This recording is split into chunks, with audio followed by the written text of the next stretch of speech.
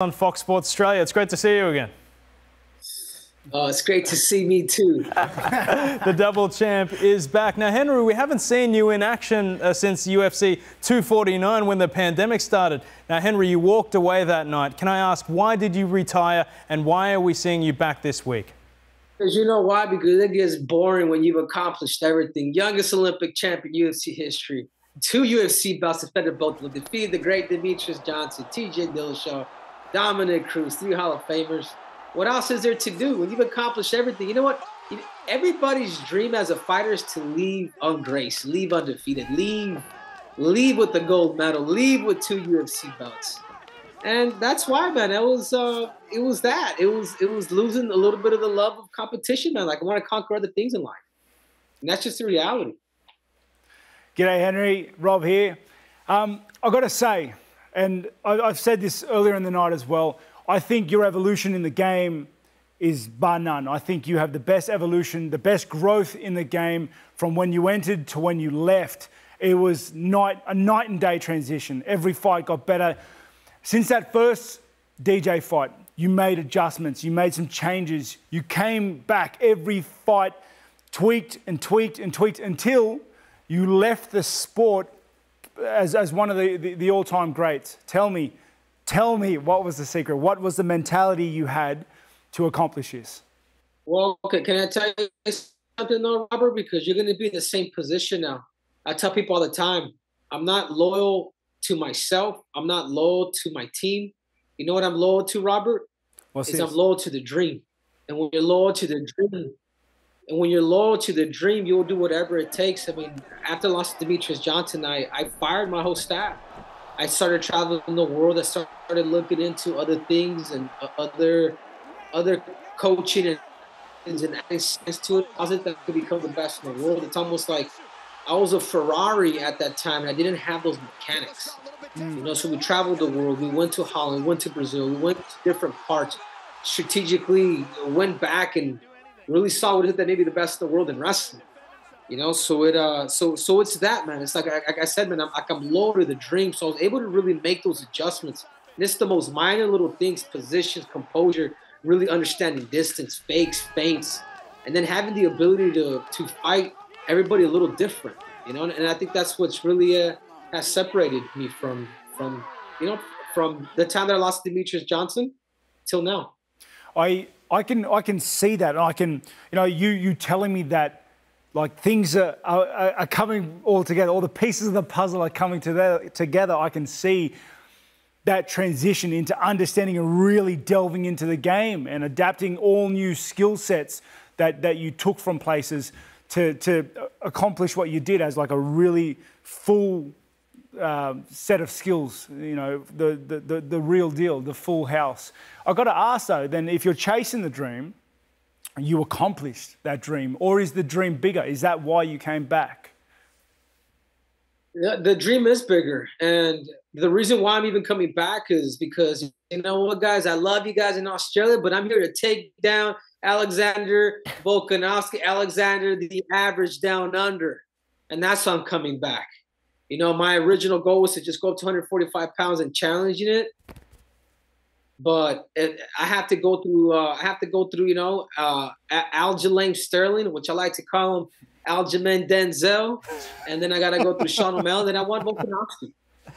You know, I got Ronald McDonald, Sean O'Malley. Then I'm going after Volkanovski because I know nobody believes that I could beat him. And they said that when I became the youngest in history to win an Olympic gold medal, nobody believed that I could do it. Nobody believed that I could beat Demetrius Johnson after getting knocked out. I love pushing the envelope. So even this persona, guys, like, you can see the persona all you guys want, but in reality, it really is me.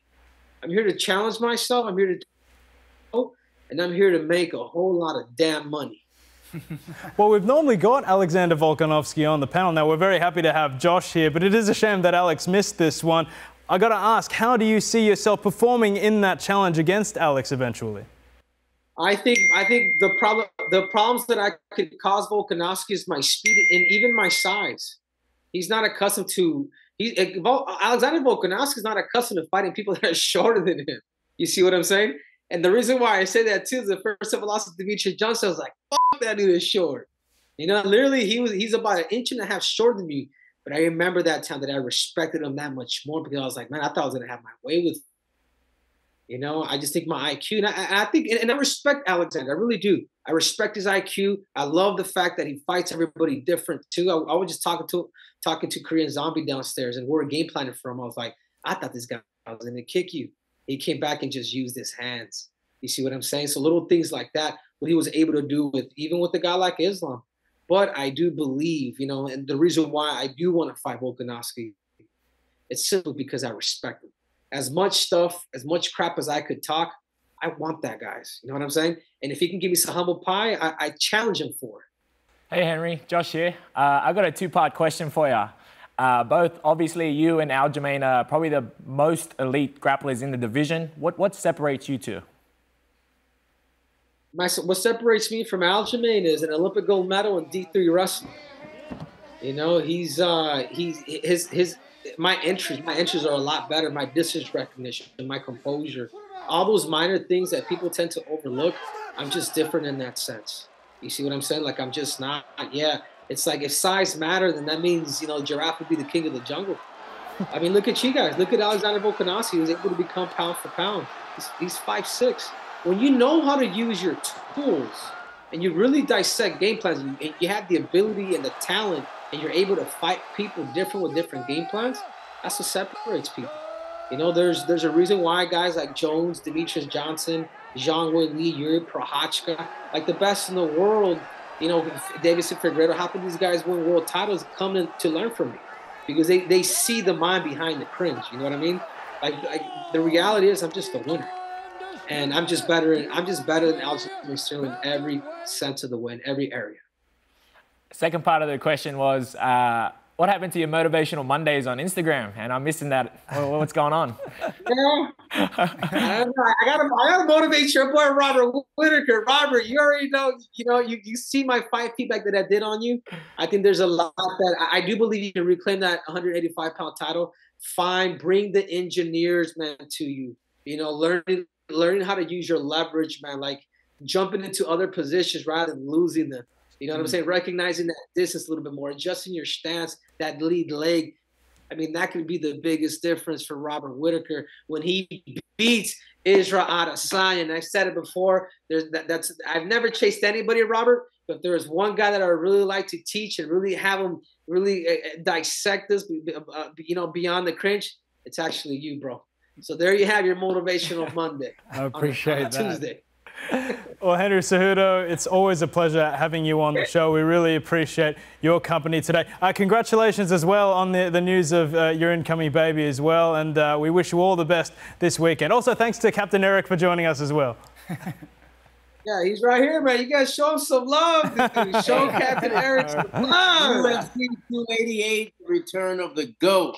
Triple C has a new list, and on May 6th, we're about to scratch the Funk Master off that list. Can't wait to see it. Thanks, guys. All the best. There he was, Triple C, one of the greatest of all time, Robert Whittaker. Would you take Henry up on that offer? Definitely, definitely. It would be a privilege to be able to pick his brain and see what he can give me to make me better. That is my dream of the sport. It's just to become the perfect version of myself in combat sports, in the fight game.